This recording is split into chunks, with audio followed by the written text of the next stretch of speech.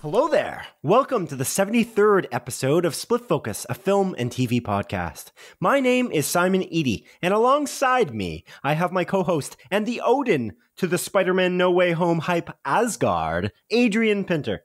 How does it go, sir? General Kenobi, it goes quite well. How are you, man? I'm doing okay. I'm just dry. I'm very dry. I'm a dry boy.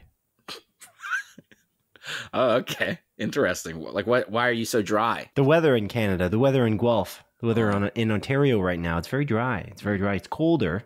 We're like hitting the 0 degrees Celsius, because we're Canadian and we use Celsius here. Mm-hmm. And as a result, my hands just get dry. I think you've seen it before. But they become like an old man. You are an old man, but yeah, wrinkly man. And I know the feeling. My it's always on my right hand mostly, but it still happens on my left one. But my right middle knuckle on that hand, every winter without fail, it gets like all fucking fucked, and it's like super just dry, and it always bleeds, and I can't like close my hand properly, and I got to use moisturizer more often, man. So yeah, me too. I already am using moisturizer, which is ridiculous because I don't usually. I start using it this early, as far as I know. But yeah, mine bleeds as well. It's annoying. Yeah, what moisturizer do you use? I don't even remember. My girlfriend bought it for me, I think for Christmas. I think it was like a stocking stuffer last year. Mm-hmm. And it works well, but I don't remember the name of it. Maybe I can report on that next episode. Yeah, let me know. Episode 74. Yeah, Simon, I just want to say something real quick. So last week, our lovely friend Ken, he wrote into us, and he mentioned something about lions or like animals on set. And then I went on this tangent and I kind of dived into like the most dangerous movie, blah, blah, blah, blah, blah.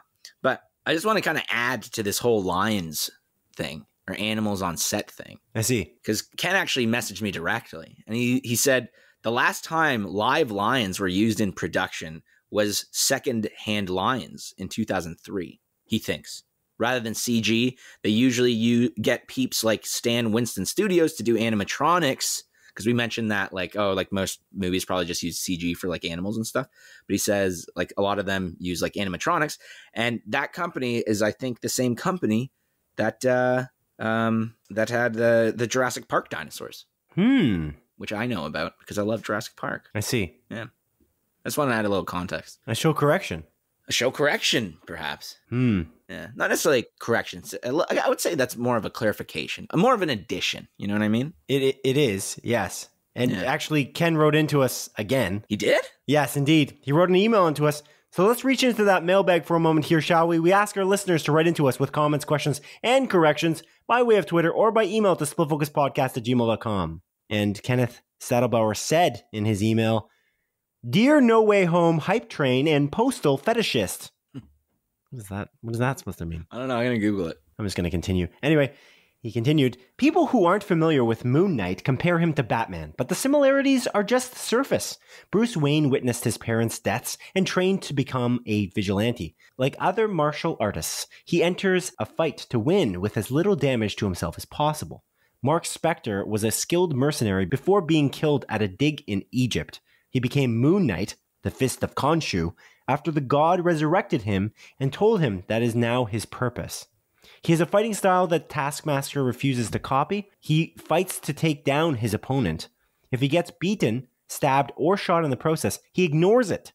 Moon Knight, or Mr. Knight, has access to wealth like Batman, but not all of his personalities do. Jake Lockley is a cab driver of little means. Batman dresses in black to blend with the night. Moon Knight wears white so people see him coming. Spectre isn't the best at anything, certainly not the world's greatest detective. Underlings and friends help to find clues, and he tends to fail at every relationship. He is currently angry with Khonshu, but still acts as his avatar. As odd as it sounds, I find Spectre more relatable as an everyman than Bruce Wayne." Signed, Kenneth, and he's got a quote here. "The best way to ease your anxiety, while waiting for a decision is to move into your alter ego. A quote by Tapan Ghosh. Adrian, Kenneth's letter. We talked about Moon Knight last week, specifically when we were talking about the Disney Plus Day, and how I was really hyped about Moon Knight, and I think we compared him to Batman. And I think Adrian, Kenneth Stadelbauer is throwing some shade at us. Longtime listener, Kenneth Stadelbauer, is throwing some serious shade, saying, "How dare you? How dare you compare Moon Knight to Batman? You fools!" Yeah, we are fools. Yeah. Yep. That's it. That's all we have to say about that. Yeah. It's good. Actually, I love this background information because I didn't read anything in terms of Moon Knight comics. Yeah, so me I do neither. appreciate that. Yeah. He also actually, it's funny, he messaged you about something that you said, and he also messaged me about something that I said because he knows my connection to the Incredible Hulk series with Bill Bixby from the 1980s or whatever, 1970s. Yeah. And he mentioned that the garb in She-Hulk that you see in that teaser trailer for She-Hulk that they showed at Disney Plus Day, the garb that Mark Ruffalo is wearing is reminiscent of that. And he's claiming that because the line that Tatiana Maslany says in that is, "You won't like me when I'm angry," which is from that series and originally, he believes that that is a callback specifically to that show. And I don't know how you missed that. I feel like I'm also a fool for missing that particular thing because we talked about how that little clip in that trailer, it's weird that they would show that clip. Are they going back in time? But I think Ken was trying to point out to me in his message that maybe they're not going back in time. She-Hulk, I don't know if you know this, is actually one to break the fourth wall. And there's a good possibility that there's some kind of weird, kind of zany hijinks going on with that. Kind of like a Deadpool-esque character when it comes to that sort of stuff. Yeah. I wasn't aware of that. I didn't know that connection existed. So I don't know. It kind of makes me more excited because I really did like that TV series. I must have seen like 50 episodes. 50? Maybe 25 to 50.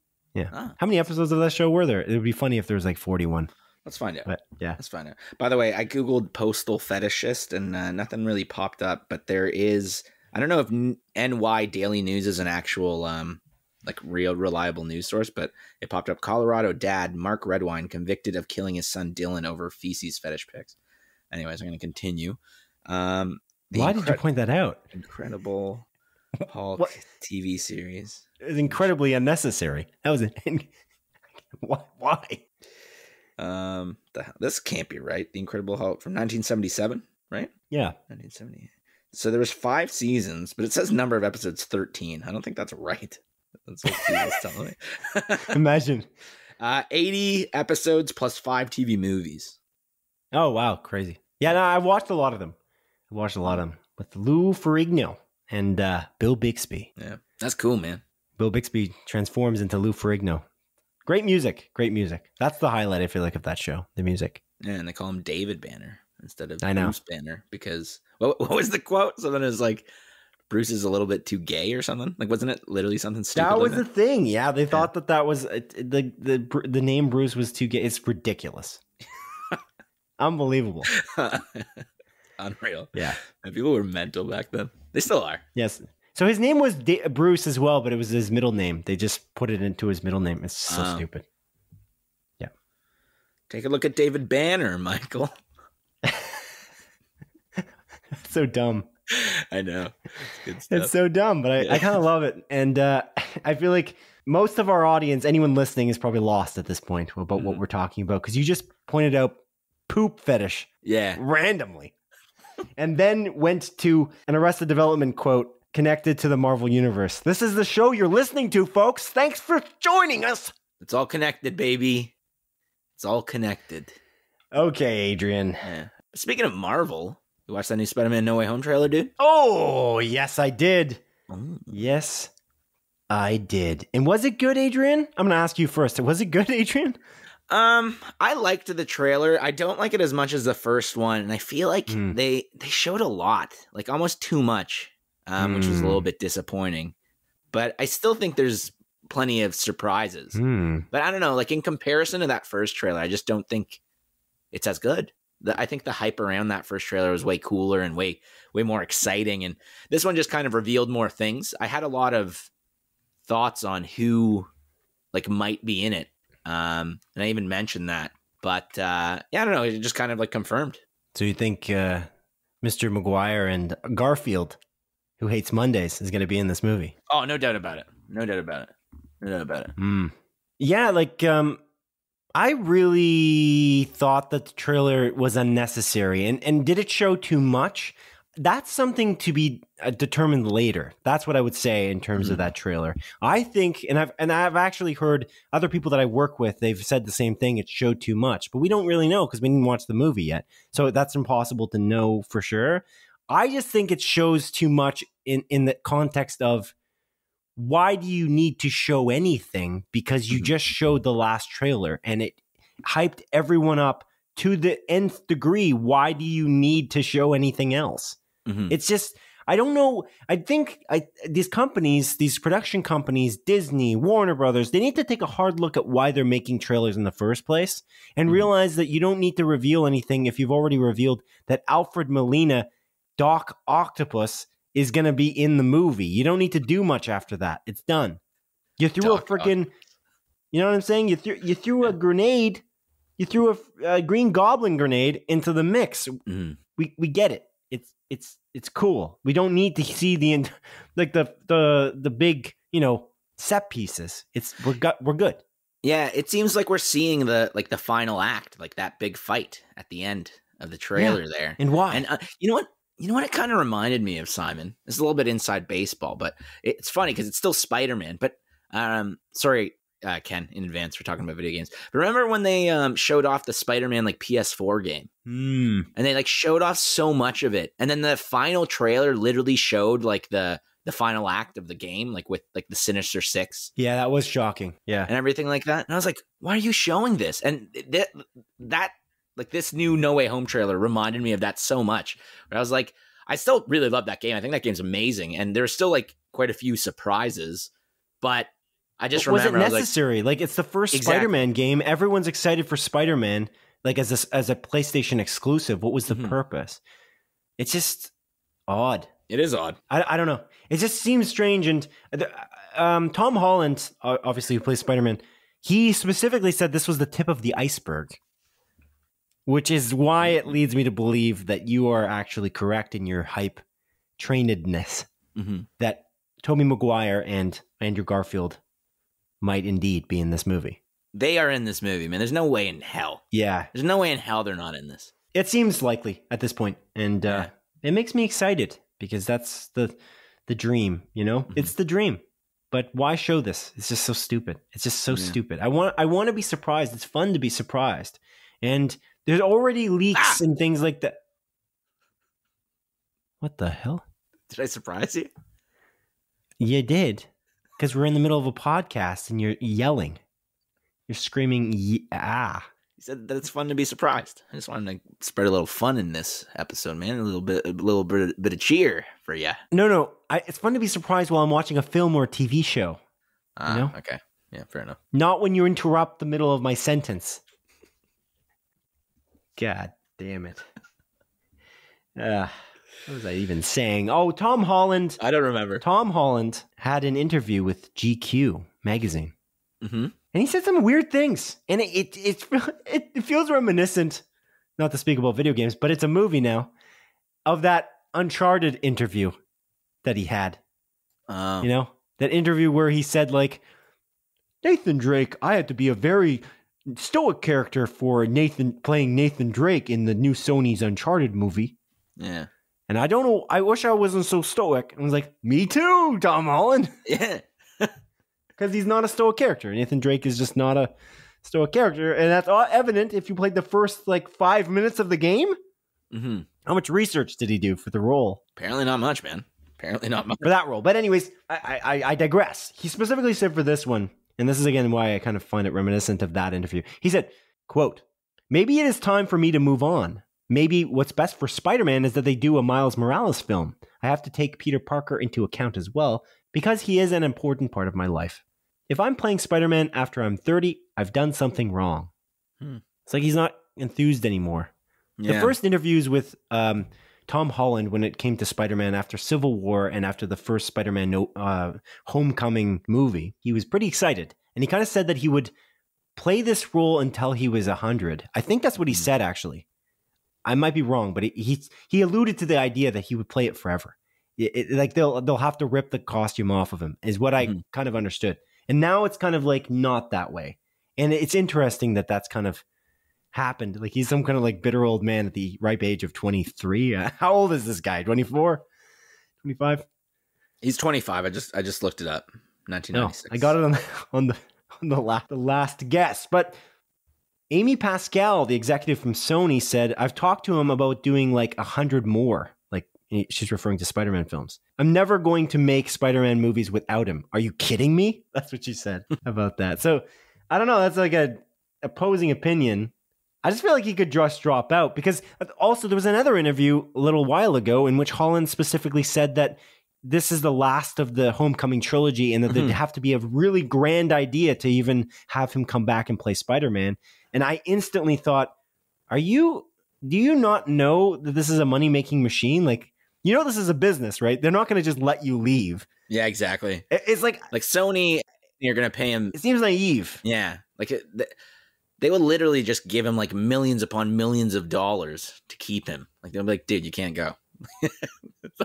You can't go. Here's an extra like $5 million. Like, okay, you know, he can go if he wants to, but it's just strange that like he I don't know, that he thinks that they wouldn't want to make another movie. Even like the fact that they teased Venom as like a connecting Venom to his universe recently, and I feel like that aspect that's happened, it means that like you're in it for the forever, you know, for the end game. I don't know. There's also that as well. I don't know. I think I mentioned this a couple episodes ago that my housemate thought that there's no way that Venom is not going to be in this movie, and now I kind of also think that too.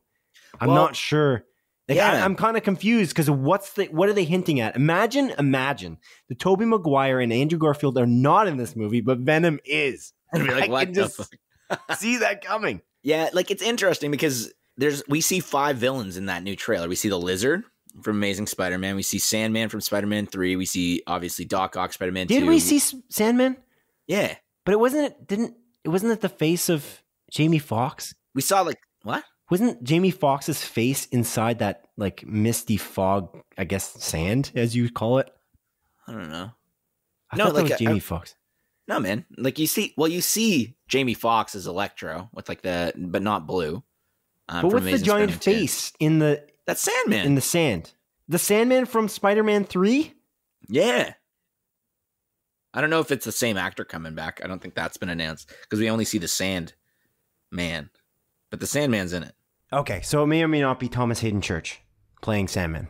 You want to watch the trailer right now? You want to put this on pause? Watch I'm the trailer looking right up I'm looking up the face. Yeah. Because I don't recall, like, But yeah, so like there's 5 villains, right? So Electro, Sandman, Doc Ock, Green Goblin, and who am I missing right now? Lizard. Yeah, I'm foolish. I don't know why I thought that. Yeah. Yeah, I have no idea why. That was a stupid suggestion. But yeah, that doesn't look like it's the same actor. Yeah, I don't know. Because we only see Sand. So they may have recast the role? It's possible. But again, there's 5 villains, right? And like Spider-Man's all about the Sinister Six. Like that's the thing. So it's honestly possible that Venom will be that 6th character. Shit. That's it. Yeah. But think about how stupid that is. How can you even make him a villain? He's not been a villain in the 2 movies he's been in. So make Venom a movie in those movies. Sorry, a movie. Did I just say make Venom a movie in those movies? Yeah, you did. I'm tired. Dude, that's ridiculous. Anyway, make him a villain in his movies first and then introduce him into Spider-Man. He's not been a villain to the point where he stopped Venom, like Tom Hardy's Eddie Brock stopped the Venom symbiote from killing a person who was robbing a woman. Mm-hmm. Like, he was clearly a bad guy. Like, he wasn't, didn't deserve to die, on an ethical standpoint, but he is in a Marvel movie and he's supposed to be a bad guy, apparently. Mm-hmm. So how did he get corrupted to just decide that he's going to hurt? Oh, man, it's going to be so bad. I have this feeling this movie's going to be bad. I just have this weird feeling. This is going to be a 30% on Rotten Tomatoes. I don't think so, man. I'm confident. Mark Webb has yet to fail us. Mark Webb did fail us Honestly, Yeah, no. That's why the movies were taken away from Mark Webb, and I think you mean John Watts. I do. As soon as I said it, I was like, wait 1 second. That's not right. Although, to be honest, and in your defense, Mark Webb is the greatest name for a Spider-Man director that there ever was. Mm-hmm. There's no doubt about that. I thought that was made up at the time. I was like, wait, Mark Webb? That's not the guy's name. He's directing Amazing Spider-Man with Andrew Garfield? That can't be right. Okay. All right. Yeah, I'm worried. It's not about John Watts being, John Watts has been great so far. Homecoming and Far From Home have been awesome. But I just have a feeling that it's not up to him. Although he did call it the end game of Spider-Man movies, so there's a good chance he's not exaggerating and he believes in the movie he's made. Well, that's good. But who knows? What do you mean? What do you mean that's good? We don't know anything, Adrian. As long as he believes in himself. Are you not worried? Nah. Yeah, my anxiety's flaring up right now. Really? So. For this? Oh, I'm sorry, man. Anyway. Okay. Pop a couple Zans, as they say. No. Not necessary. But on the train of Disney, let's just go, Disney's involved in the Spider-Man movie and the Spider-Man universe. Mm-hmm. It's probably the reason why maybe the meddling doesn't exist and this movie will be good. But then again, Disney's doing meddling of their own. So it's not that crazy. Because apparently, Matthew Boloney, who was the former editor from the Hollywood Reporter, the famous publication, he's specifically not there anymore at the Hollywood Reporter, but he's working for a website called Puck. And he reported that the Rogue Squadron delay is actually because of creative differences with Patty Jenkins, the director, and the Disney executives who are in charge of Star Wars. I see. Which is kind of shocking because the thing that they, the press release that went out about that was saying that the reason why Rogue Squadron is being delayed is because of scheduling conflicts with Patty Jenkins and not creative differences. And it seems like they just keep shelving project after project, which is what Matthew Boloney is pointing out specifically. It's kind of a joke in certain circles that they just keep shelving. For instance, the Rian Johnson Star Wars movie. They shelved this movie. And then they also... The Game of Thrones guys, they were going to make one? Yeah. Benioff and Weiss they decided to just bail on the project that they were working on because of some reason. Yeah. And Bologna's saying it's a reason of serious meddling. Like Disney just wants to have it their way or no way. And it's a very specific way that they want indeed. Well, yeah. I mean, what are those two guys' names that made Into the Spider-Verse? Miller. Oh, Phil Lord and Christopher Miller. Those guys. They were originally making the Han Solo movie called Solo: A Star Wars Story. Right, and they were kicked off. That's a good example too that I believe Bologna points out in that article. Yeah. So they were kicked off and Ron Howard took over that movie. Exactly. And I like that movie actually. So it's not bad. The more I think about it, I think of it fondly. Right, but you kind of want I kind of wonder what would have been like if it was Lord and Miller finishing off that film. So it's interesting that they're just not allowing the greatest fighter pilot movie to ever be created to be created, which is, I believe, I think I'm paraphrasing, but that's, I believe, what Patty Jenkins called Rogue Squadron. She said that it's going to be the greatest fighter pilot movie ever made. That's cool. It's cool, but it's also not going to happen. So it's also uncool. To be fair, I honestly forgot this movie was even happening until the story was brought up. So wasn't it the first one on the docket though? What else are they working on? What other Star Wars movies even in the works? There's nothing else. Yeah, I think there's an untitled one for 2023, isn't there? Wasn't that this one? They just didn't determine that it was going in that slot. I thought this was coming out first. That's kind of what the impression was because it's the only one we have. Oh, you're right. Yeah. Yeah, I think you are right because I started typing Star Wars 2023 and Rogue Squadron immediately popped up. Yeah, so there's no Star Wars movie. It's funny, when I mentioned this to other people, a lot of people just were like, oh, good. I don't care about this. I don't want any more Star Wars. And I was like, why? I don't quite understand that. But there's also, again, anytime you bring up the Marvel movie was canceled or it's gotten pushed back. Oh, good. There's too many superhero movies. They need to make something else. They need to make another thing that's not Star Wars. It's shut up. You don't go to the movie. Did you watch, when was the last time you went to the movies to watch something different? Huh? You constantly complain. You fucking bitch. You're just complaining about this shit. There's so many movies to watch. Yeah, there's lots of other options. Yeah. But Yeah. alas. Well, I think the people who are complaining about it also probably just don't go to the movies at all. They just don't go to the theaters. Just something to complain about. They're just complaining about how many there are. I don't know. I don't think right now, especially, that Star Wars movies are oversaturated. In my opinion, that we've just in a spot where we haven't seen a Star Wars movie since 2019, and like there's nothing planned for the future. So I don't think you can be oversaturated when there's nothing really even coming out at all. Yeah. So. And that 2019 movie, that was Rise of Skywalker, and that's a bad movie, Simon. It's a very bad movie. It's pretty shitty. I think as long as you make good content, it doesn't really matter how much you release. Mm-hmm. Unless you market it like you did Solo, in which case, then it matters. I think that was a tale of bad marketing from what I understand. Because that was the reports coming out about that movie, is that people thought that was The Last Jedi. And so they were like, oh, I just saw this movie. So that's a pretty bad marketing if people think that if that's the report, that's the major problem with releasing it 6 months after The Last Jedi. Yeah. Yeah. Yeah. Too bad. Too bad indeed. I'm curious how this is going to play out. Me too. Okay. Adrian, What else have you watched this week? So you watched that Spider-Man, the No Way Home trailer, which I did as well. Kind of disappointing again that they did this. I just don't think it's necessary, and I hope they definitely don't release another trailer. But what else did you watch? Simon, I watched two things this week. Two series. I watched a few other things, but I'm just not going to talk about them. But the first one is a little show called Wellington Paranormal, Simon. Oh. Yes. And this show is it's created by Jermaine Clement. Is it Clement? Clement? Isn't it Clements? I think it's just Clement. There's an S. Is there? No, there isn't. There's no S. I'm on Wikipedia right now. But it's... There isn't? It's just Jermaine Clement. I feel like there's a story I wrote up that I added. You definitely use Clements. I might have. Yeah. Apologies to Jermaine Clements, who's definitely listening to this because he's from New Zealand, and this is the second most popular podcast in New Zealand. So apologies to Jermaine Clement. It's true, mate. Damn it, it's true. But yeah, the show's created by both Jermaine Clement and Taika Waititi. It's a spin-off from What We Do in the Shadows, which is a brilliant movie, and it actually follows the two cops that are like briefly in that movie. Right. This show's fantastic. You follow these two cops around that work in a New Zealand police department, and then their sergeant who pretty much just tasks them to dealing with these paranormal things.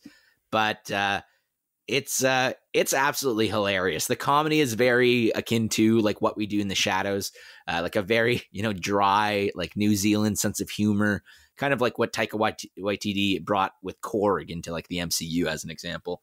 And just, these cops that get into these ridiculous paranormal situations, but are just so nonchalant about it and kind of just brush things off. That person's out of their mind or whatever. It's a really great show. It's here on Crave. Because I re-upped my Crave subscription so I could watch Dexter week to week, which I'm still watching, really great. Right. And, I saw it on there. And I was like, I got to watch this. I love What We Do in the Shadows, with a passion. And this is, a spinoff that Jermaine Clement is actually a main writer on. He has a lot to do with it. And again, it's fantastic, man. I know you love What We Do in the Shadows. So this show is worth watching. There's only 6 episodes in the first season. I think there's only 19 episodes in total. They're on season 3, or they finished season 3. And each episode's only 20, 30 minutes. So it's pretty bite-sized. And I don't know, it's really good. It's fucking funny as hell, man. And I'm really glad I'm watching it. I'm excited to continue watching it. And I think after I finish Wellington Paranormal, I got to watch the What We Do in the Shadows series, because that, again, is same universe, obviously, a spinoff from the movie. And I just don't know what streaming service it's on here, which is the issue. So I might just have to buy it. But yeah, it's really good. I recommend it, man. Do you have any interest in watching this show? Dude, I got too much stuff on my plate. Well, I can't. Too much. Then don't watch it. I feel like you'd like it, but... Yeah, I might. I'll consider it. What We Do in the Shadows, the series, it's on FX Now here in Canada, so I guess I gotta buy it. Yeah, that's the problem. God, I hate that shit. Pisses me off. But whatever. Anyways, but yeah, that's one of the things I watched this week, Simon. The other thing I watched is the new Apple TV Plus original series, The Shrink Next Door, which stars Will Ferrell and Paul Rudd. I watched the first 3 episodes. I think the 4th episode just released. But yeah, I don't know. Have you seen the show yet? So yeah, I talked about it last week. Oh, yeah, I watched the first episode last week, and I've watched the second episode yesterday or something like that. I don't know why I'm taking it so slowly. There's a lot of shows all of a sudden they're kind of coming out and they're kind of releasing week to week. So I've just kind of been trying to watch each one, and but yeah, like I like the first 2 episodes. I guess you've watched an extra one then. So what do you think? Is it worth watching the rest of the series? I don't know. I don't really love it. I'll be honest with you. Like I love the actors attached. Like I love Will Ferrell. I think he's like a hilarious actor, but he's not really. This is a way more a drama than a comedy, like you mentioned last week, and he's playing a fairly like serious role, like almost like this pushover guy. And you know, Paul Rudd's playing like this this therapist that seems to be taking advantage of Will Ferrell's character. And you know, Catherine Hahn is also in it, who I think is the standout in this show. She's freaking amazing. I really love Catherine Hahn as an actor, and yeah, she's absolutely crushing it in this. But I don't know, like this show is good. I'm liking it. I'm curious to see where the story is going, but it makes me so frustrated. Like it actually just makes me angry. I'm like watching these characters talk and like how they're treating each other, or, you know, like it seems like Paul Rudd's character has like kind of these sinister motives going on whenever he's like making any decision. And just Will Ferrell's character's like ignorance is just beyond frustrating. And it actually just pisses me off. I'm like watching the show and I'm like, I'm enjoying it, but I'm mostly angry while watching it, because it's like, how can you be this stupid? Like, how can you be falling for this stuff? It just seems odd to me. And again, Catherine Hahn's character is the character I really like because she seems like a very rational character. It's based on a true story. Yeah. And yeah, like, and there's apparently a podcast by the same name that, like, you know, told the story. Right. And yeah, they're just, I guess, bringing it to life on the screen. But yeah, I don't know. I'm just frustrated while watching it. Like, I want to continue watching it. I want to know exactly what happens. But at the same time, it's like, I'm not in a good mood when I watch it. It's like kind of the best way to put it. It just pisses me off. Yeah, it's barely a comedy. Yeah. And for sure. I don't know. I actually haven't checked the reviews. Let me check. How are they doing? It's 58 on Rotten Tomatoes. So I guess, like, not too many people love it. What is with that and like the Rotten Tomatoes and the Rotten Tomatoes scores and Apple TV Plus shows? Mm-hmm. It's crazy. You have to admit, though, again, another show with incredible production values. Like, there's just no expense spared in any one of these Apple TV Plus shows. I agree completely, honestly. Yeah, Apple TV Plus, like they, I don't know, like, yeah, they don't hold back at all. Like, again, this is, I think, only the third Apple TV Plus show I'm watching. The other two being Mythic Quest and Ted Lasso, of course. But yeah, all three of those shows have like very high, you know, production value for sure. And it looks good. Like the show really does look good, and it makes you feel, I don't know exactly what year it's taking place, but it's I want to say it's like in the 80s, right? Yeah, it's the 80s, right? And it feels like the 80s. It feels like 80s New York, although I don't really know exactly how 80s New York would feel, but it seems like that's how it would feel. And yeah, I don't know. I am enjoying it enough, and I think I'm going to keep on watching it. But at the same time, yeah, it's just a little frustrating to watch. And I'm kind of more taking in the whole idea of like who Paul Rudd and Will Ferrell are inhabiting. Same with Catherine Hahn, and it's I just like the idea of seeing those two guys kind of play off of each other as not comedic roles. Mm-hmm. That's what's most entertaining to me, because you just don't see that very often. And you kind of, you know, these guys in the comedic roles that they've been in, the numerous comedic roles, and they're mostly in comedic roles across the board.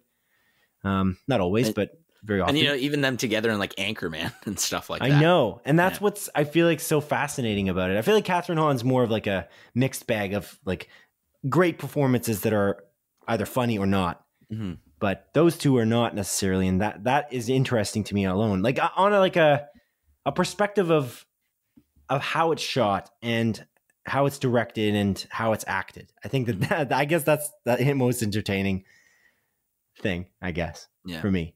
It is frustrating for me too. I am interested to see where it goes, though, for sure. Like that, it is intriguing of like, when will he snap out of it kind of thing? Like how far down the road is this going to go before, like, you know what I mean? Before it ends. Yeah, exactly. Before Will Ferrell's character, Marty, is like not completely taken advantage of to the nines. And so that's the question. And that's the interesting thing for me.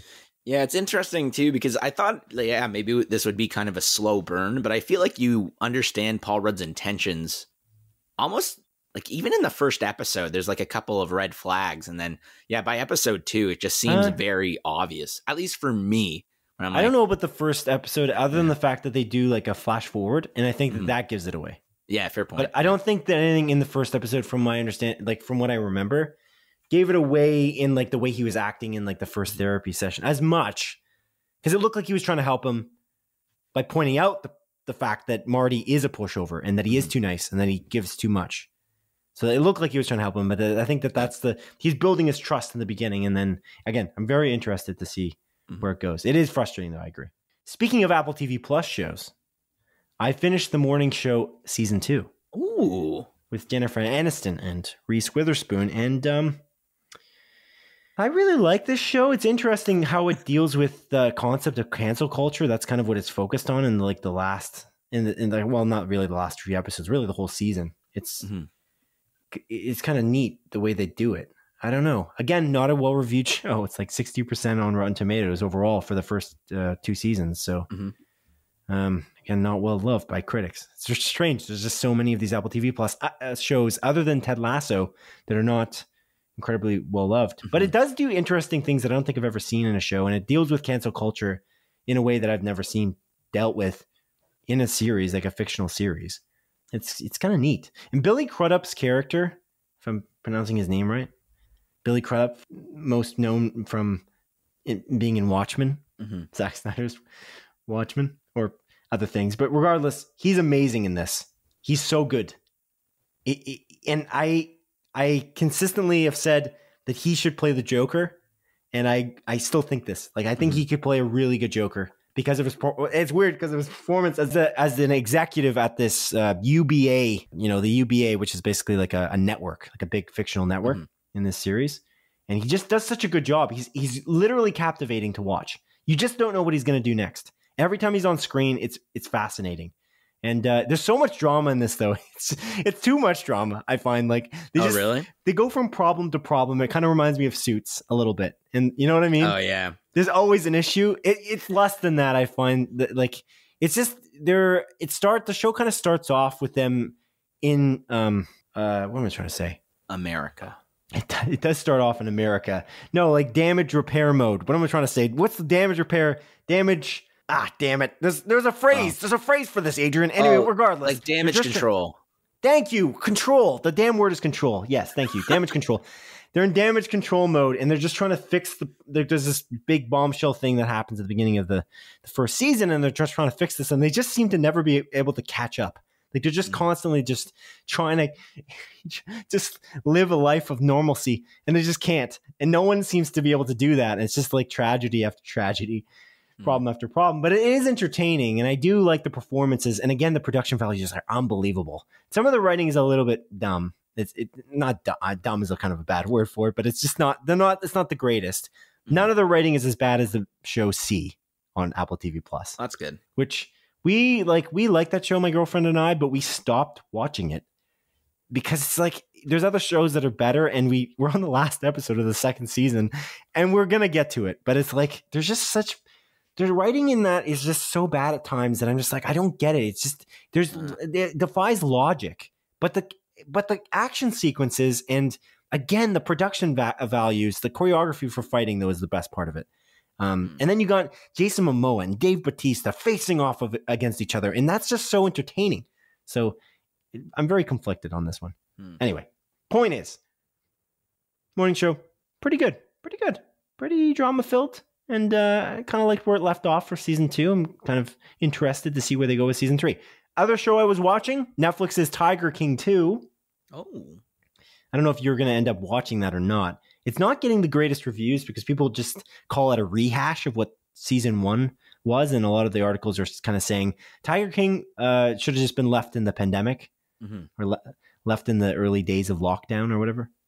And I don't necessarily agree. I do find that they're doing some interesting things with this. It's just not as interesting because it was so fresh with Tiger King 1.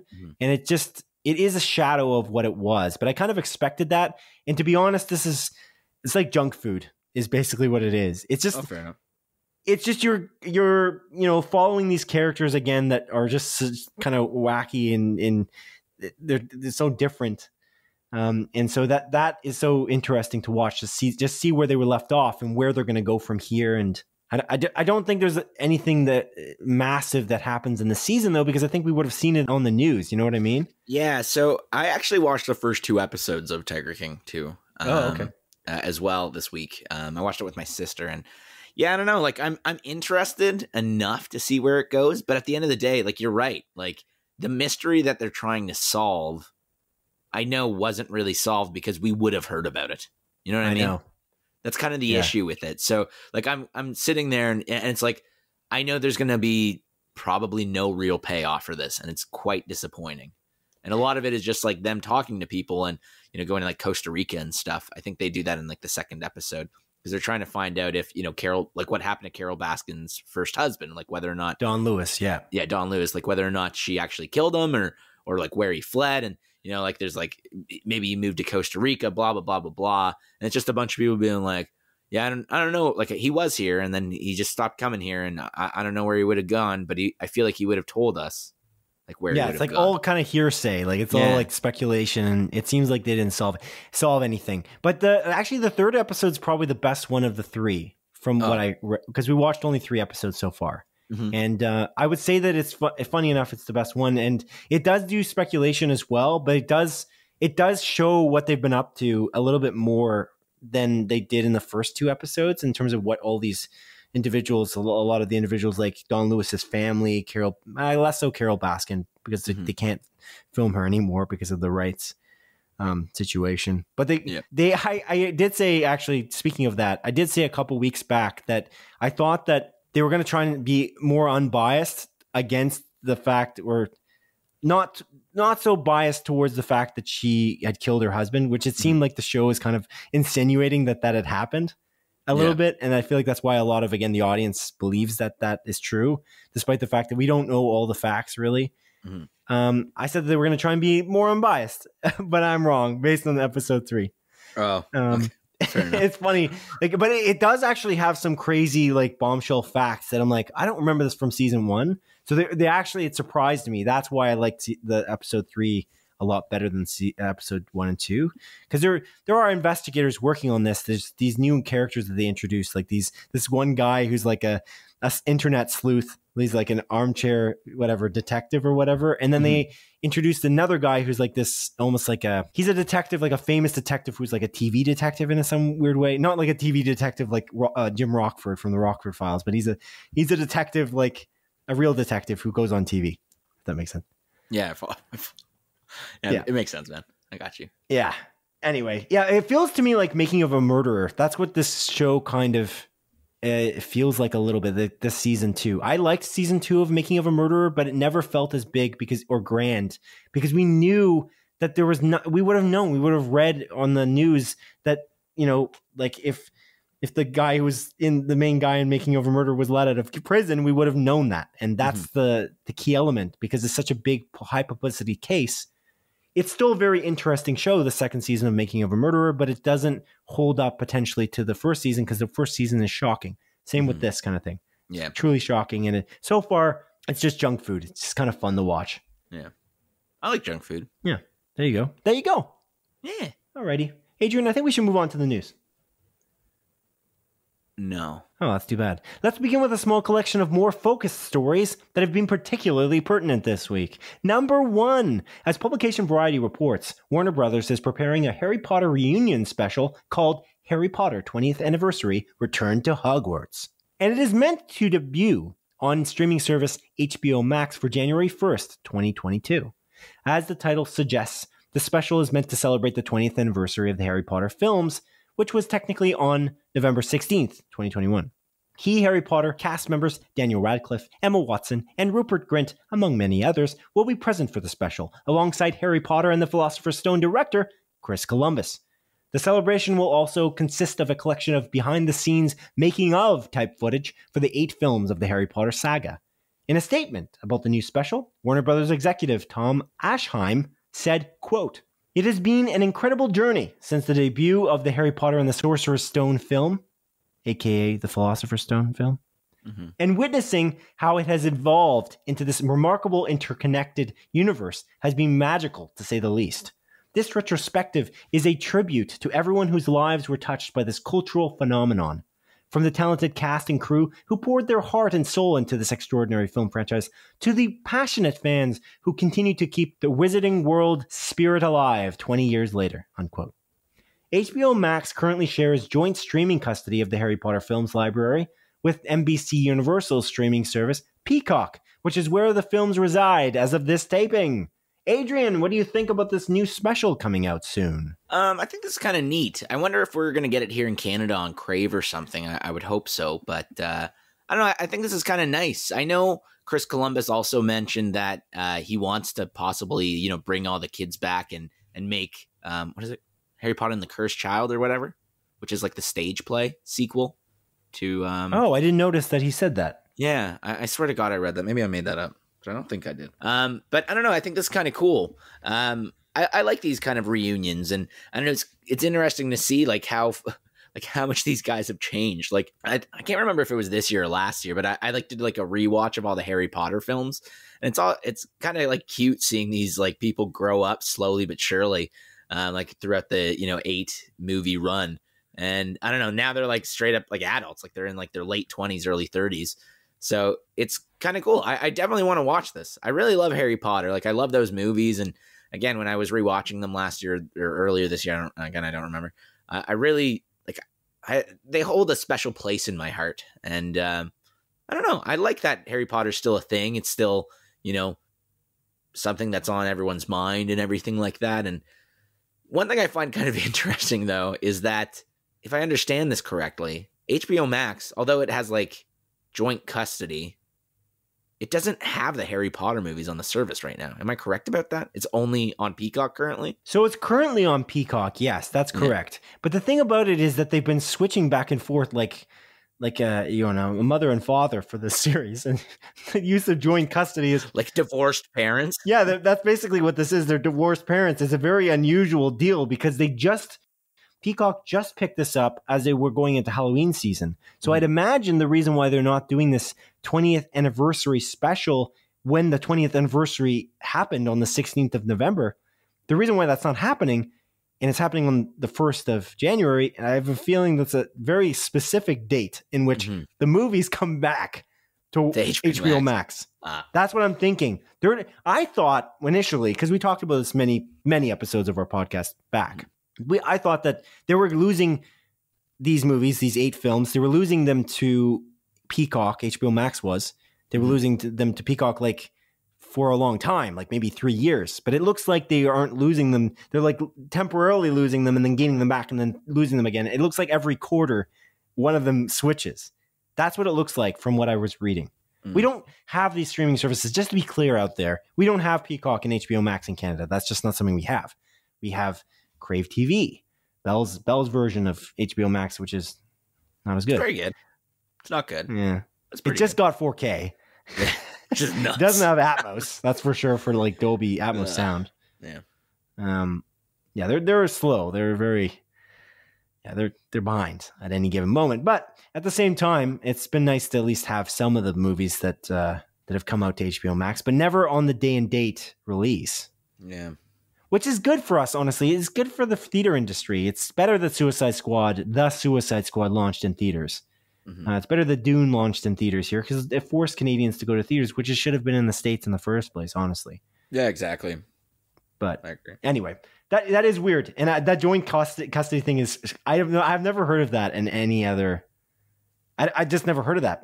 We're in a streaming war now like none other because there's so many streaming services, but I just never heard of this concept of sending a property that's very popular to one streaming service and then bouncing back again multiple times. Yeah. I wonder if that happens more in the States than it happens in Canada for maybe a Netflix property. Yeah. I mean, we do have quite a few streaming services here in Canada now, but definitely not as much as the States. Really the main ones I feel like people use are Netflix, Crave, Disney Plus. Yeah, that's really the main ones.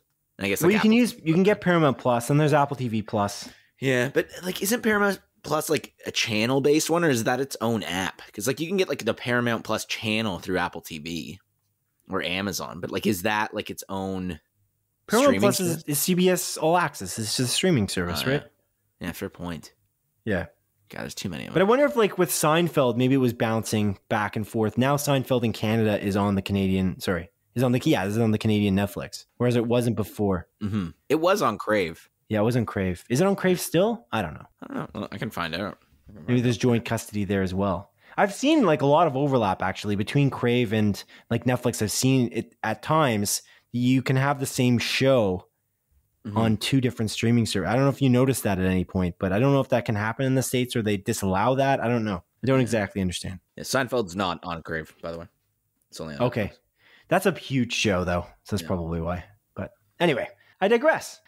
I'm kind of excited for this a little bit. I don't know. It's kind of, these reunions kind of feels like going to a high school reunion or something. It's kind of like, you're like kind of trying to live in the past. I'm not sure I love this concept that much, in that I would rather they do make the Cursed Child or whatever as a film. That would be more interesting to me. I think this is cool, but the behind the scenes stuff, like I think we've seen that in some respect, like with all the DVD box sets and stuff like that. It is neat, but it would be more interesting for me if they made another film with these characters. Don't revive Voldemort again like you did with the friggin' Emperor and Rise of Skywalker, though. Yeah, I honestly don't know the story of the Cursed Child. I know it's like very well regarded. I should have went, but I would have had to have bought tickets in advance in London. Like I was in London, like England, for a little bit, and I saw the Cursed Child. We went to go see a play, and ironically, because we're Canadian, we saw Far From Away, I think it's called. And that's like I didn't even know what it was about. And I was reading the pamphlet. I'm like, wait, Far From Away is about Canadians? So there's a bunch of English actors with Canadian accents. I'm like, what the? I was like, that's not what I want. That's not what I wanted. They did a great job, though. That was a really good production. But that's cool. I think it would have been really cool to have seen that play, like the Harry Potter play. Yeah. The Cursed Child. But anyway. We should go. Yeah, we should go to London, England to watch it. I think they brought it to Toronto, though. I think they brought it here, too. Yeah, that seems right. That was planned to happen, but then again, COVID hit, so I'm not sure. Everything changed when the COVID. Right into us, like Kenneth Stadelbauer wrote into us to tell us what happened to the Cursed Child in Canada. Sorry, I cut you off. Were you saying everything changed when what? The COVID nation attacked. Oh, okay. It's a reference to Avatar, The Last Airbender. Yes. Yes, indeed. All right. Number 2, as Variety reports, NBC Universal streaming service Peacock is developing a 3-part docuseries following the history and success of the popular Barney children's programs that ran from the 1980s until their cancellation in 2010. The Barney character was a pink and green dinosaur created by Cheryl Leach to spread messages of caring and sharing to children around the world. The series featured actor David Joyner in the Barney suit alongside a cast of mostly children. In a statement about the upcoming documentary, Executive Vice President of NBC Universal's unscripted content, Rod Aisa, said, quote, Barney the dinosaur was a ubiquitous character for children and parents alike, and we are thrilled to work with the Scout Productions team to bring this 3-part series to Peacock. This documentary is bound to captivate audiences like Barney has over the years, unquote. The docuseries is set to debut in 2022. Adrian, I'm very curious why you chose this story this week. I'm curious that you have a connection with Barney. Yeah. I'm guessing. I used to watch it when I was a kid. Yes, I'm guessing you watched it as a kid. Yeah. Did you ever watch Barney as a kid? I did. Yeah, I watched it as a child. I did. Yeah, man. It's good. I don't know. I just found this kind of interesting. I obviously stopped watching Barney eventually, and back in 2010 when I watched it every week. Shit, man. I just now watch reruns. Yeah. But I don't know. I really enjoyed Barney, and I'm just kind of curious about this documentary series. Like, I think it can be kind of cool. Like, I remember being a kid, and you know the song that "I Love You" by Barney, the "I Love You, You Love Me." Like, I feel like they ended like pretty much every episode like that. But that song's a bop, dude. I used to like my mom would sing that to me before we're going to bed and stuff like that. I don't know. It's like I just have a lot of nostalgia for Barney. It's like I don't really remember it all that well. I was very small, but I do remember that song. It's like ingrained in my brain, and Yeah. I don't know. Like I have a lot of nostalgia for this. So like this is actually a docuseries I'm probably going to watch like as it airs or when it releases. I know it's going to Peacock, so That song's a baby bop, yeah. one would say. Oh my God. This is a quick tangent, but you know Kids Bop? Kids Yes, Bop, I think so. Where it's like kids covering like songs, like radio songs or whatever. It's just like a bunch of kids, and like it was on like YTV. I think so. And it's literally just like the just clean version of like songs that they'll like just remake, but kids are singing it. I was talking to one of my coworkers today about it and like how cringe it was. And yeah, I don't know. You just brought up like Baby Bops, but God, I freaking hate Kids Bop. It pisses me off. Baby Bop is a character in Barney. Yeah, you know that. But I know, but I thought of Kids Bop because of that. Oh, okay. Yeah, I see. I just because you said it, the song's a bop, so I thought that. Anyway, yeah, yeah. So I'm over explaining my joke with Simon Eady. Yeah, no, I am kind of interested in this. I don't know. It's cool. I'm curious to see where they go with it. There was a lot of controversy when the show was ended, right, in 2010. Mm-hmm. There was like a weird lawsuits that were happening, and like David Joyner, there was like reveals about him as a person, and I don't know. Yeah. I don't know. I'm just curious about like what it's gonna dive into. I remember like some of the controversy, but I honestly don't know if these are real memories. Like, wasn't there like something like he was like just drunk on set all the time or something like that? Or am I making that up? I don't honestly know. don't remember. He apparently like he does like tantra or whatever. Tantra. Yeah, it's like that thing where it's like meditation through sex or whatever. He has like sex with like 30 different women. What the fuck? That's a new one. I don't know. I was looking into it for this because I was like, what was the controversy with Barney? And that's like his private life. So I'm not sure that why would that matter? And really, I don't know. Yeah. But you know, it's you know, he's like a tantra therapist or something like that. I don't really know how tantra works. So don't, you know, I mean, you could write into us about that if you want, audience, but telling us what tantra is. Are you looking that up or what? Yeah, I'm looking into it right now. Tantra sexuality meditation for intimacy. Interesting. Yeah.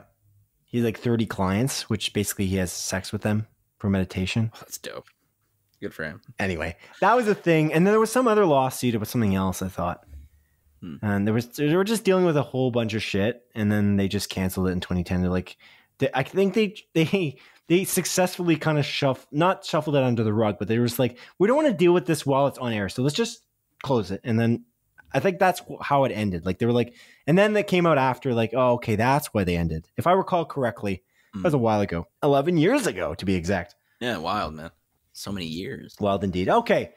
All right, Adrian. Speaking of docuseries, number 3, as followed by publication The Hollywood Reporter, Discovery Plus is developing a 2-part docuseries called Johnny versus Amber that is meant to chart the dramatic breakdown of the relationship between actors Johnny Depp and Amber Heard. The series will feature video and audio recordings taken by the ex-couple, as well as interviews with the lawyers dealing with their various court cases.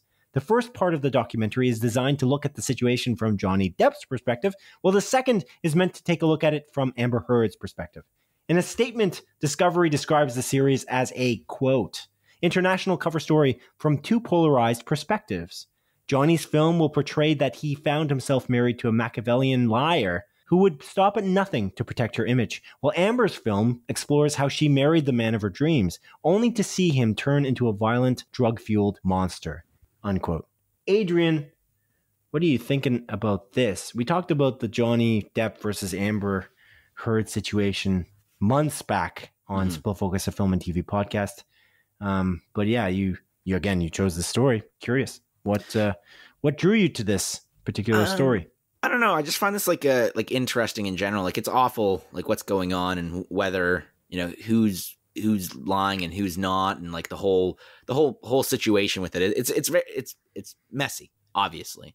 And I'm just kind of curious like how this documentary will break it down. It seems like it's trying to like not be a like bias towards one person, because obviously they're kind of splitting it up. They're doing the perspective from both angles, but I'm really curious to see how they're going to break it up. I still stand by the fact that I just don't understand how Amber Heard is still just getting roles and all that stuff. And, you know, like even with all that controversy, all that stuff that came out about her and those like live recordings that just like it's just proof that she's not a good person. Whether or not Johnny Depp is also not a good person, I don't know. But it's just it just seemed like a very blatant double standard, and it was a little bit frustrating for me to see this. And even like when they were talking about Aquaman 2 and everything like that, it's like, oh, we're not going to recast her, like, you know, like she's important or whatever. And it's like this, like, I don't know. So is Johnny Depp to the Harry Potter movies, and exactly, like it just didn't make sense to me, and it's frustrating. And I don't know. I'm curious how this documentary, like docuseries, I guess, is going to break down this relationship, and whether or not it will actually be as unbiased as possible and see it from both angles, or if there is still going to be like a clear bias on whose side the documentary is on. I feel like a lot of documentaries tend to be biased. So I don't know. I'm very curious about this. I just kind of wanted to bring it up. I think this is going to be an interesting one. And again, another docuseries that I'll probably watch next year. Cool. Yeah. This makes me sad would be the thing that I would say about this. Like their dirty laundry is like aired for the world to see. Mm-hmm. And then one person was canceled while the other one was not, despite the fact that it's a she said, he said situation. Mm-hmm. It's just shocking. And I don't know. It's just disappointing though, that this had happened. You either cancel both of them, in my opinion, or you cancel neither of them. That is the only way to do it. So the fact that he was recast in that Warner Brothers Harry Potter Grindelwald role, Mads Mikkelsen, who's a great actor, by the way. I love Mads. He's cast in that role. And I'm kind of excited. I have more of an interest to kind of watch the series because the part seems to keep getting recast, which I think is interesting. Mm-hmm. But it makes me sad because I feel like this documentary is not going to let this thing lie. And in the end, it's just going to hurt Johnny Depp's career even further while potentially unharming Amber Heard's career. Mm-hmm. And again, you either take them both out or you don't take either of them out. Mm-hmm. I don't think that that's an unreasonable thing to say because you can look at it from both sides and it seems like it's just a really messy situation, as you just said. So I just don't understand. It's almost would have been better for this to have been like not publicized at all when they tried to go to court. Like, why bother with this? Like, it just seems strange. Yeah. I mean, maybe one of them is lying, but we don't know. And I don't know. I honestly think that we'll never know. Yeah. And that's what makes me sad about it because I feel like the more you bring this up and the more you make more documentaries about it and the more it comes up in the news, it's just going to become worse for potentially just one of them. Yeah. And it's weird because Johnny versus Amber, I think Amber gets to go last, which is just not good for Johnny Depp again. Mm-hmm. Wouldn't you want to make Johnny Depp the one who goes last, who gets the last word? Simply, I don't know. It depends on what the content is in each of these documentaries. But, you know, like you kind of maybe want him to have the last word just because he's kind of had the short stick. Mm-hmm. Like he pulled the short straw, I should say. Yeah. So it's disappointing. It's just the whole thing is disappointing, and I don't think this is going to make it better for him. I think if you're quiet about it for a few years, he can come back potentially and get his career back, which he seems to have lost. Mm-hmm. While she can just seemingly just continue with her career. Again, I'm not. By the way, just to be very clear, I am not choosing a side at all. Like we don't know, and nobody knows, and yet Hollywood has chosen a side, and it's just shocking. Anyway, that's my 2 cents. Yeah, no, I agree with you, man. It doesn't make any sense, and it's unfortunate. Yes. Sad. It's a sad story. And when you chose this story, I honestly was sad. I was like, oh, man, I got to talk about this. I just feel sad about it. Sorry, man. Whoa. No, don't feel sorry. That's how the show works. You choose the 3 stories, and we talk about them. I put them in the document. You choose them, and we discuss. And that's the deal of Split Focus, a film and TV podcast. It's a good deal. The next deal for Split Focus is the montage. And so now we move on to the montage, a sequence of our show in which I briefly present the week's smaller news stories as Adrian delivers a brisk verdict. Number 1, as followed by publication The Hollywood Reporter, Jenny Slate's online stop-motion short series Marcel the Shell with Shoes On has been made into a full-length feature film, and film distribution company A24 has acquired the rights to the movie. That's neat. I mean, again, A24, I feel like their track record in picking good movies is very good, so I'm curious about this. I never watched Marcel the Shell with Shoes On, though. You never seen any clips for it? I don't think so. Maybe I have. It's very cute. It's definitely worth the watch. Just watch it like a few clips. It's actually where I first knew about Jenny Slate. Like I hadn't seen her in anything else before that. Number 2, as publication Deadline reports, Lethal Weapon star Mel Gibson is in talks to direct the 5th installment to the Lethal Weapon franchise. Wow, good for him. Number 3, as Deadline reports, Servant creator Tony Bascalup and WandaVision executive producer Matt Shackman is making a workplace comedy for Amazon called The Consultant, and it's set to star Inglourious Basterds actor Christoph Waltz. Oh, damn. That's cool.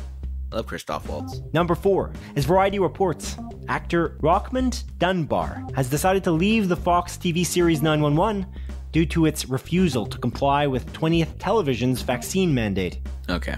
Yeah, whatever.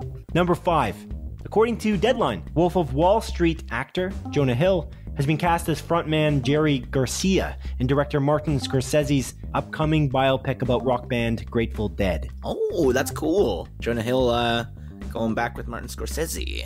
My dad was actually watching Wolf of Wall Street the other day. Really good movie. I love that movie. Number 6, as Variety reports, WandaVision actor Randall Park has been cast in Superstore producer Vanessa Ramos' upcoming workplace comedy series following the goings-on in the last Blockbuster video store in the United States. This seems like a really good idea for a series, and I love Randall Park. So.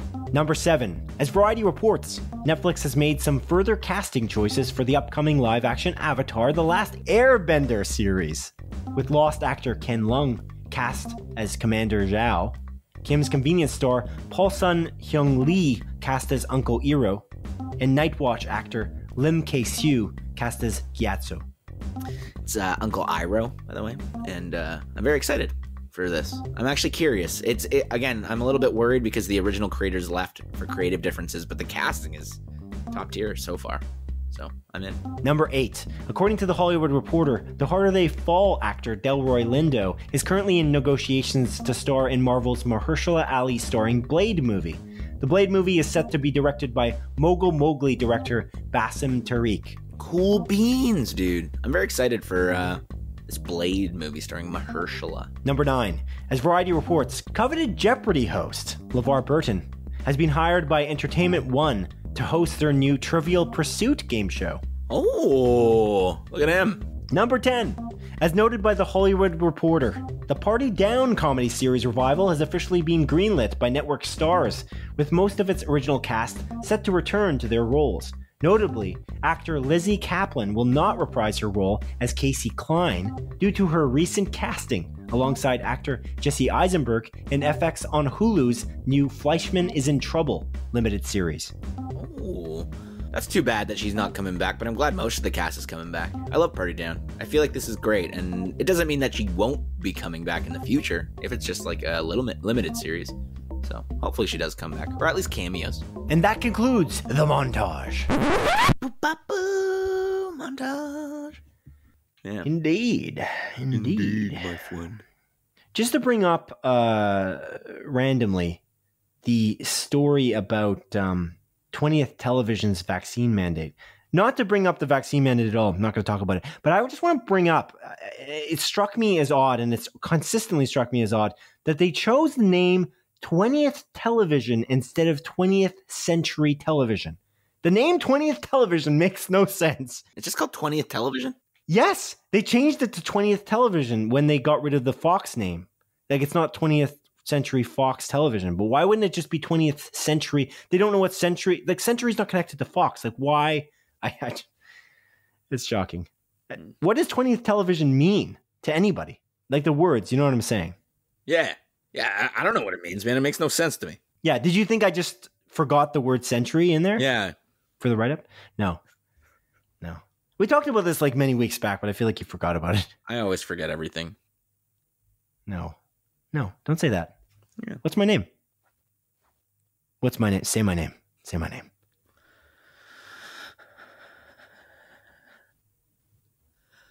Say my name. General Kenobi. General Kenobi. Okay. All right, fine. I'll take it. But I feel like that reference is, again, we're making like 3 references on top of one reference. Mm-hmm. And I fear that the audience will just think that we're fools. Well, we are, Simon. Hold on. Ken made fools of us at the beginning of this show. Hold on. The audience already thinks we're fools. Yeah, that's what I'm saying. Let's not kid ourselves. Let's no, be not even real. just from that. Just the way we start. Just the way we started the podcast. I started talking about how I was a dry boy. Okay? You are a dry boy. Oh, boy. Alrighty then, Adrian. What do you got for me, buddy? What do you got for me? Oh, Simon, I got new releases for you, my friend. This is for the week of November the 22nd to November the 28th. Ooh. It's a Monday to a Sunday, baby. Monday to a Sunday. Oh. Oh. Crazy. Good. Very good. Crazy good, man. Excellent. Yeah. Anyways. Yeah. Oh, yeah. Oh. Yeah. Yeah. Nice. Are you going to tell me the movies? I'm waiting. Oh, I just didn't want to interrupt you. You got, the sweet, like you were almost like about to introduce like a jazz band at a nightclub. Yeah, there was the sweet tones of Daybreak. I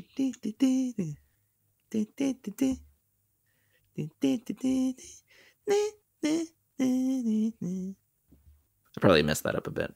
Okay. You did. You did mess it up, and I feel like, again, another obscure reference. Another obscure reference for the books. Adrian, what's coming out this week?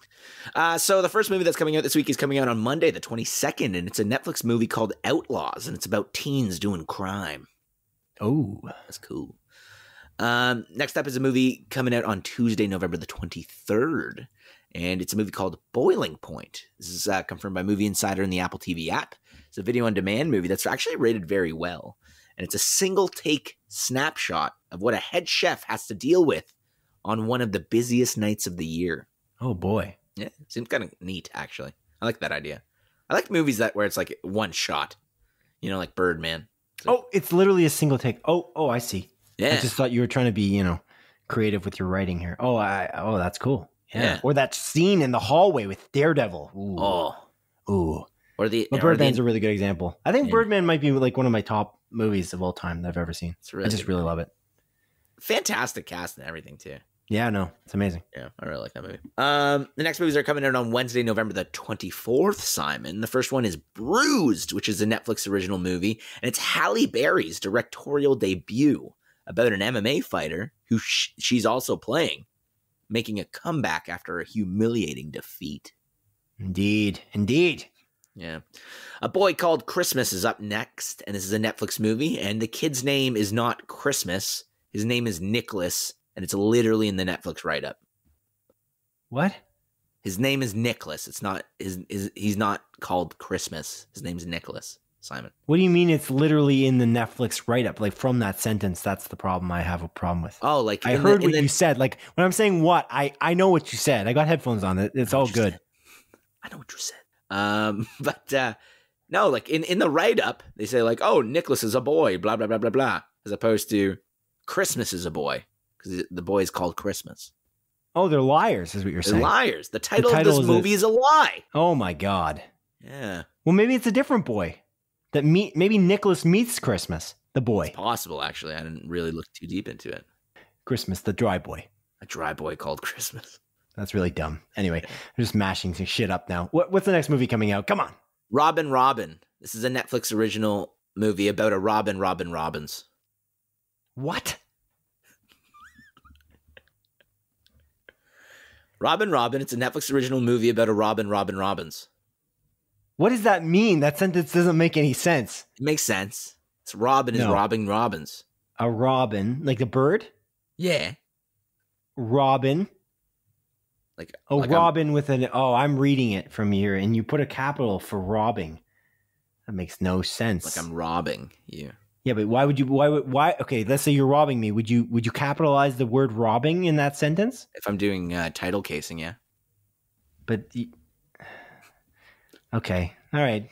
That's not even what the movie's about. I actually don't know what the movie's about. I just saw an opportunity. I wanted to write a Robin Robbins.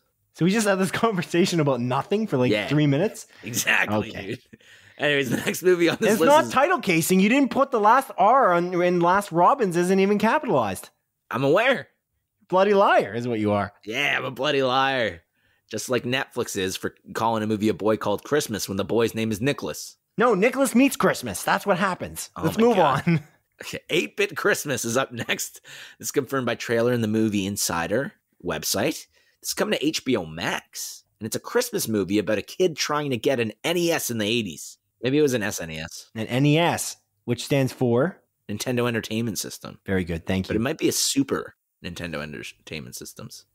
I'm not a big fan of acronyms, Adrian. I don't know if you know that, but I don't love acronyms. Oh, I know that about you. Yeah. I just feel like it just, all it does is it seeks to divide. And it doesn't explain enough. Communication is key, Adrian. Communication is key. Yeah, you're not wrong. You're not wrong. But this movie stars Neil Patrick Harris, actually. I think he's like telling a story to his kid about his Christmas trying to get that NES or SNES. I forget which one. That's neat. Yeah. All right. I wonder if this is going to come to Crave since it's HBO Max movie. I hope so. It's not one of the films that's supposed to be day and date in theaters, right? No, it is not, as far as I can tell. So this is more like American Pickle. Yeah, exactly. One of your favorite movies of 2020. I didn't like that movie. I actually didn't like it. But you're missing the point. And my point was American Pickle launched on HBO Max and on Crave in Canada at the same time. True. Same with Zack Snyder's Justice League. Right, exactly. Let's not, look at the details of whether you liked or didn't like American Pickle, which I know we both know you loved that movie. Anyway, what's the next movie coming out? The Shuru Process. This is confirmed by Movie Insider on the Apple TV app. This is a video on demand movie, and it's about a failing New York journalist who becomes infatuated with a guru who helps them turn their life around. Okay. Yeah. And the next 3 movies are all coming out to theaters. Wednesday releases for the theaters. It's weird. This is 2 weeks in a row where movies are coming out on a Wednesday in theaters. I'm kind of confusion. That is strange. Yeah. And the first one is Encanto. It's coming to theaters. Oh, Encanto. And yeah, it's coming to theaters. I'm kind of excited for this. I want to watch this. It looks good. Yeah, it does look good. Yeah. A Disney original movie. Animated film. Adventure. What's the house doing? Everyone has powers. Except for the main character. Encanto is her name. And finding a power is the game. Is her name Encanto? No, it's definitely not Encanto. Yeah, I didn't think so. Encanto. I don't know what her name is, though. You want me to check it out? You want me to do my famous Google segment? Or my famous segment called I'm going to Google this right now? Sure. Why don't you do that? Encanto. The Madrigals. Blah, blah, blah, blah, blah. Mirabelle. Her name's Mirabelle. Oh, okay. Cool. Yeah. Thank you for that. Fact checked. No worries. Fact check. I wonder if it's going to release on Tuesday. It does release on Tuesday, technically, because of the early showing. I work until 9 on Tuesday. What else is coming out? What else is coming out on that Wednesday? Ooh, Resident Evil. Welcome to Raccoon City. Resident Evil 4. You love that trailer. Yeah, it's not a good trailer. I still want to watch this movie. I'm still going to watch this movie. Four Non Blonde song. Wow. Yeah. Great stuff. Just didn't fit. It made no sense. It fit to me, actually. When I watched it again, I kind of liked it even more. I don't know. I didn't mind that trailer. You really didn't like it, but no. I also have no connection to that series, but I feel like that's not your criticism of the trailer. You just didn't like it because you thought it was bad CG. Yeah. Yeah. Anyway. Really bad CG. Yeah. I think I'm gonna watch that. It releases on Wednesday. Do you work Wednesday? You want to watch this movie with me? Isn't the priority either Encanto or the next movie you're about to say? House of Gucky. That's so dumb. That's such a dumb joke. I know it is. I saw an opportunity. I took it, man. That's the dumbest joke you've ever made on this podcast. House of Gucky, the Ridley Scott movie. House of Gucky, coming to a theater near you. Yeah, that one. Oh my God. Yeah, I do want to watch that movie as well, though. Oh, man, I didn't see that coming. I don't know how. Anyway. Yeah, I do want to watch all 3 of these movies. Yeah. I really want to see House of Gucci. Now I'm saying it weird. House of Gucci. I do really want to see that. Like that is an all-star cast. Ridley Scott pretty much rarely misses. Like he does have some. I feel like that guy in general, director Ridley Scott, has an incredible range. Just that's his like talent. His range is ridiculous. He'll go from science fiction to House of Gucci. And anything really in between, except for maybe animation and not Marvel movies. Oh yeah, another director just like bitching about Marvel movies. Like, why though? Why? Because his movie's coming out. Exactly. James Gunn was correct. It's funny. I thought that was an exaggeration when James Gunn said specifically about Scorsese having complained about Marvel movies being whatever theme park films just before Irishman came out. That the reason why Scorsese did this is because he was trying to create publicity for his movie that was about to come out to Netflix. And I was like, that could be true. And then Denis Villeneuve just did it right after that. Like literally, it pretty much like months after that, Denis Villeneuve did the exact same thing for Dune. He called, what did he even call Marvel films? He said they were boring, or I don't know what he even said. What did he say? I don't know. But now Ridley Scott called him boring as shit, and the writing is bad. It's like, who cares? But it's just so dumb because it's like I say this a million times. You're generalizing like 25 films. Like, do you not see the disrespect to your fellow directors and creators out there that are making these movies, like that actually do believe in what they're making? I just don't understand. Has he never met like any of these directors? They're like, I don't know how many directors have made Marvel films. Like 15, 700, 12. Yeah. Why are you going up to that high? It's not 700. It's a lot of directors. It's just shocking to me because to say that they're all boring and they all have bad writing, and then claiming right after that Blade Runner he claims that Blade Runner, another movie, a couple other movies, they are superhero films.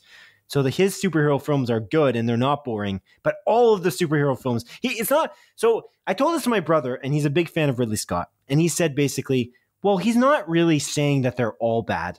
It's like, but he is. If you read the quote, there's nowhere in there that he's saying some of them are good, or, there's nowhere in there. It's kind of cut and dry. Like he's just saying that they're boring anyway. Mm-hmm. It's unfortunate. It is. It's getting tired. It's getting tired. Yeah. Stop doing that. Stop it. And I would agree, by the way. Let's just be clear again. If you haven't listened to this podcast before and you think we're really biased toward loving Marvel movies, I would agree that a lot of these movies are retreading the same water over and over again. Like Shang-Chi and the Legend of the Ten Rings, it's not a boring movie by any stretch, but it is retreading the Iron Man water. Like it is the same movie. And I was thinking about this actually. You know what other movie retreads the same water? And it's by Christopher Nolan. No, which movie? The Marvel formula is actually kind of pretty existent in The Dark Knight Rises. Yeah. Did you realize that? No, not really. He fights himself. It's about self-discovery and like he's kind of on a high. He takes a big loss, and then he has to fight to win. After like really just fighting him, it's fighting his willpower is basically what it's about, and that's kind of what all these Marvel movies are. It's like overcoming yourself, and to overcome yourself, you're fighting someone who has very similar powers. Which in this case, Bane literally is sort of him. Like they grow up in the same where they're in the same kind of idea. Like they're both part of the League of Shadows. Yeah, which is interesting. I never really thought of that from that perspective before. Yeah, that's a neat perspective, man. I've never thought of it from that angle at all either. With that being said, I feel like that's a basic skeleton you can find in like hundreds of movies, but I just feel like that's kind of interesting. Imagine Christopher Nolan said that he thought that superhero movies were boring, considering he's made 3 of them. Man, I would love for Christopher Nolan, to just jump back into like the superhero stuff. It's such good movies. God, I love the Dark Knight trilogy. I was actually talking about the Dark Knight trilogy today at work with one of my coworkers as well. So good. Anyways, so those are those movies. Now the rest of the movies are coming out on Friday, the 26th of November. The first one is A Castle for Christmas. It's a Netflix original movie about a woman that falls in love with a castle and fights a duke over it. Whoa. Yeah. Spoiled Brats is up next. And this is a Netflix original movie, and it's about you. Ha! Got him. Oh, shit. No, I'm just kidding. It's about a rich father that tries to teach his greedy kids a lesson by pretending he lost all of his money. Oh, my God. That is about me. What? No, that has nothing to do with me. Really? That's what I know. No, it doesn't. It doesn't have anything to do with me. That's what I said. It doesn't. Does not? It was a joke. I was making a stupid joke. Does not? Or just does not? Like the rest of this podcast. Oh. This entire episode's a joke, man. Oh. Self-deprecating humor is always the best. Until it's not. 'Twas the fight before Christmas, Simon. This confirmed by movie Jesus Christ. Movie Insider and the Apple TV app, as well as the trailer. This is actually an Apple TV Plus original movie. It's a documentary about a guy that's dead set on celebrating Christmas in the most extravagant way, but his neighbors are like, hell no, man. Like, what the hell? You're taking it too far. You're out of your goddamn mind. Oh, no. Yeah. I watched the trailer today. I was like, wow, this seems wild. Anyways. An Intrusion is up next, Simon. And it's confirmed by Movie Insider and the Apple TV app. This is a video-on-demand movie, and it's about a person that begins to terrorize a family. And the father of said family thinks it's because of a secret he's been keeping from his family, as well as law enforcement. What's the secret? I don't know. Just guess. He's having an affair. Yeah, that's a fair guess. I don't know what it is. I was just curious. He's a murderer. Ladybuds. He's a murderer, you think? He's a murderer, but then there's another guy that's terrorizing him? Why wouldn't he just kill that guy? Because that guy is the brother of the guy he murdered.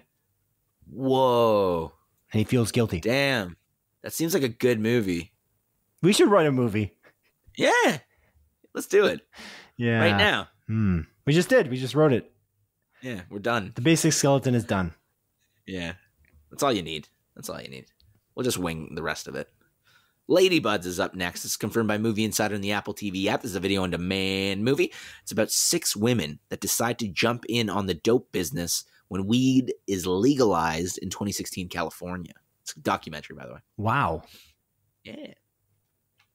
Ayar. A-Y-A-R. Ayar. Ayar, mateys. It's confirmed by Movie Insider and the Apple TV app. This is a video-on-demand movie, and it's about a Latin American who returns home to meet her daughter, but her mother refuses to let her see her daughter because of COVID. Could that have been insensitive that you said, "Ayar, mateys"? Yeah, definitely. Because the name could be like a common name in Latin America. It's possible. Yeah. I thought about that, but I was like, that's not a common name for me that I know of. But then I heard you pause for a brief moment before you started describing the movie. And I feel like you started thinking about it. Yeah, I was like, should I have said that? Did I make a weird choice comedically? Hey, man. You live and you learn. You live and you learn. Yeah. If it was offensive, I apologize. I don't think it is, though. A name. Ayar in English. Let's see. In English. Adjustment. It just means adjustment. Can you be certain that it's not somebody's name in this movie, though? Oh, apparently it's Turkish. Oh. It's a word in Turkish. Okay. So maybe it's not. Yeah, probably not. Turkey is not Latin America. That's correct. Yes. All right. What's the next movie coming out? What's the next movie? It's a movie called The Humans, Simon. It's confirmed by the most reliable source on the internet, m.theheavennumbers.com, and the Apple TV app. It's a video-on-demand movie, and this actually looks really great. It's an awesome cast. It's an amazing trailer. I'm excited to watch this one. This is the one with like Stephen Yeun, and Amy Schumer's in this in a more serious role. And I don't really like Amy Schumer in any of her comedic roles, but like from the trailer, she looked really good in this. So I'm hoping maybe I'll change my opinion on her. Yeah, another A24 movie. They know how to pick them. Yeah, so it's probably going to be good. Yeah, it's weird because it's not coming to theaters, unfortunately. Oh shit! It isn't. No, it's just on a video-on-demand movie. That seems like a really weird choice. Mm-hmm. Are you sure it won't be in like the Princess Twin Theater, like here near us in Waterloo? It's like it might be. Even like Uncut Gems was even there. Yeah. You know what I mean? And that was like a streaming movie from Netflix. So you'd think that they would put this movie somewhere. Yeah. So according to Rotten Tomatoes, it says release date streaming November 24th and then release date theaters November 24th, but limited. So maybe we will get it in Princess. So maybe I'll wait. Hopefully they bring it to Princess because I don't know. I love the movie going experience, but this movie looks really good. What other way would you watch it? You're going to rent it? Like do the $25 rental? I don't know if that's how much it's going to cost. I'm curious. I don't know. They're like typically like minimum $20 from what I've seen anyway. It's $15. Oh, well, minimum 15 then. That's lowered that number for me. I haven't seen one. Like the first one that I kind of saw. Maybe not the first one, but one of the first ones I saw was the King of Staten Island with Pete Davidson. Exactly. Yeah. That was 25, I think. Judd Apatow movie. I want to watch that movie. It's on Crave. It looks good. Cool. Yeah. And then the final movie that's coming out this week is Licorice Pizza, and that's coming out again on Friday the 26th. It's coming to theaters. This is being reviewed extremely well. It takes place in like the 70s, and I think it's just like a teenage love story or young adult love story. Yeah. It's also a comedy. Looks really good. A movie by Paul Thomas Anderson, who loves Venom 2. I don't want to make fun of him because I have my respect for Paul Thomas Anderson, because he could be such a stuck-up, pretentious director because he makes such niche kind of films that are very auteur. Like he's got a very distinct vision every movie he makes, and yet he likes Shang-Chi and the Legend of the Ten Rings and Venom: Let There Be Carnage, and he admits it freely. While Ridley Scott is just dissing them all over the place, and I doubt he's seen them all. So it's just I feel like this, again, just very interesting contrast. Both their movies coming out the same week, one of which says they're good movies and that he enjoys them, and the other one saying that they're shit. They're literally shit. They're shit. And so respect goes up for Paul Thomas Anderson, just goes a little bit down for Ridley Scott, because it's just disappointing. It's disappointing language that I don't know. Just show respect for your fellow directors, guys. Come on. Yeah. Come on. Yeah. And I actually missed the movie, Simon. Oh no. Well, actually, not really. Not really. There's an early access screening for Sing 2, but it's not like the official release, so that doesn't count. I think Sing 2 release is actually in like December. So. Oh, okay. Yeah, there's just an early access release. Fair enough. Yeah. And that's all, baby. That's all. Indeed it is, Adrian. Indeed it is. And that ends our regular scheduled programming for Split Focus, a film and TV podcast, episode 73. Do you have anything to add before we close this show off, Adrian? I don't know. I just really want to watch that Resident Evil movie. That's your priority. So you saw these, like, Licorice Pizza, you saw House of Gucky, as you called it, and you got Encanto, and the one you're most interested in is Resident Evil Welcome to Raccoon City, which you believed had an atrocious trailer. Yeah, exactly. All right. I see where your priorities lie. Well, Licorice Pizza comes out on Friday. Like, I'll want to watch that as well. I will not be able to watch it on Friday because it's Black Friday, and I will be tired, I imagine. But maybe I will. Who knows? Indeed. But again, I'm off all day Wednesday, so like I might just, who knows? Maybe I'll do a triple feature. Are you off on Wednesday? I am. Yeah. Maybe we can do a triple feature. Maybe we can watch all three of those movies. Yeah, we could potentially. Give me a call. I'll talk to. I would rather just talk to Jimmy. We just don't talk outside this podcast, man. Sorry, you'd rather talk to who? Sorry. Just Jimmy. I don't like him, but we just don't talk outside this podcast. Never have, never will. So I just got to reach out to the Jimmy character. That's true. Yeah, Jimmy, the audio visual technician. Technician. Why did I do a pronunciation weird on that? Anyway, technician at Split Focus, a film and TV podcast. I'm speaking like an idiot. Is there something wrong with me? Yeah. Jimmy, the audio visual technician on Split Focus, a film and TV podcast. I'm extremely tired, Adrian. Anyway. I'm a little bit sleepy. Past midnight. Yeah. Reach out to Jimmy. We'll go watch that movie. Other than that, audience, please write into us if you can. Splitfocuspodcast@gmail.com is where you would write into us with an email. You can also, of course, subscribe to our podcast on Apple Podcasts, Google Podcasts, Spotify, wherever you listen to podcasts. I would appreciate it if you subscribe. Also, if you could write a review in any of the places that you could write a review. I kind of want to hear from you. So if you write into us, I'd appreciate it. Adrian might, not really sure. I won't. Oh, okay. Well, there's your answer. Anyways, thank you for listening to the 73rd episode of Split Focus, a film and TV podcast. My name is Simon Eady, and this is Adrian Pinter signing off. Yeah, it is I, Simon. I am signing off. And although you are a dry boy, Batman in the good movie Batman v Superman was never dry. He was actually wet the majority of the movie. It's a great movie. Take care. Goodbye. Maybe that's why he was never too relatable to Ken. That's a dumb joke. I'm going to cut that out. Anyway, good night. I'm very confused. Are you saying that Ken's never wet? I don't get it. What does that even mean? Hold on. You're judging my joke? Your dumb joke about Batman never being What does that even mean? He's not a dry boy like you, because he's wet most of the movie. Is he? Yeah. When? In the rain scene. That In one all the scene? scenes where there's rain. When there's there's rain? multiple scenes with rain. There's multiple scenes. That's ridiculous. He's also sweaty when he's Batmaning about. Even in the dry times, he's You still don't know that. sweaty You're just spaghetti. guessing. Maybe he has eczema. Possible. I don't know. We don't know, okay? And that was just, I was making an obscure reference to Kenneth Stadlbauer's email, and I bet you he enjoyed it, although it was completely idiotic. Anyways, goodbye. Take care, goodbye. This was a ridiculous episode. Yeah, I had fun.